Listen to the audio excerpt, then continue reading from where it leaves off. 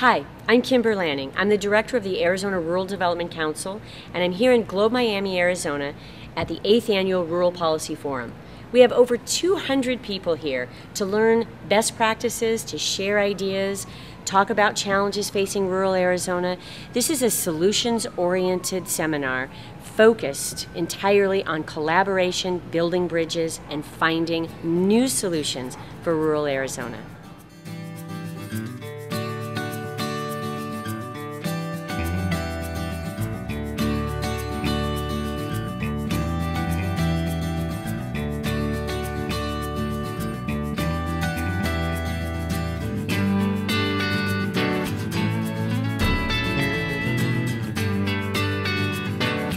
Let's give it up for rural Arizona. Good morning.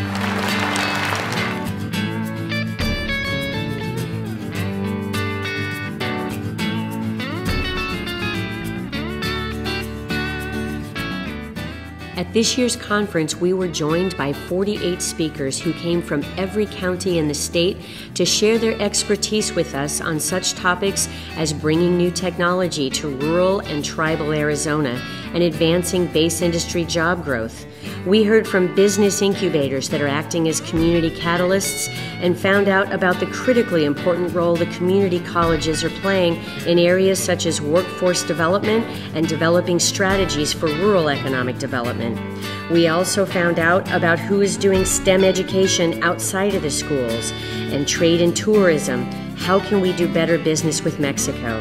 It's so important for us to all come together to share ideas around topics such as agritourism, community capacity building, crowdfunding, Main Street development, rural town branding, and workforce housing.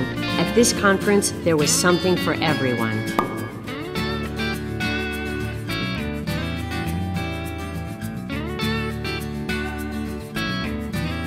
The fact that each one of you can propose a constitutional change.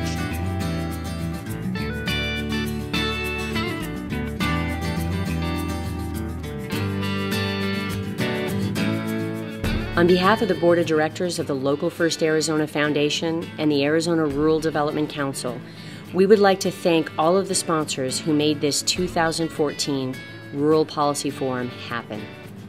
Those sponsors include Freeport-McMoRan Foundation, the Arizona Community Foundation, the Marley Foundation, the Alliance of Arizona Nonprofits, UNS Energy Corporation, Resolution Copper Mining, APS, Delta Dental of Arizona Foundation, SRP, the Arizona Commerce Authority, National Bank of Arizona, and the Amigos.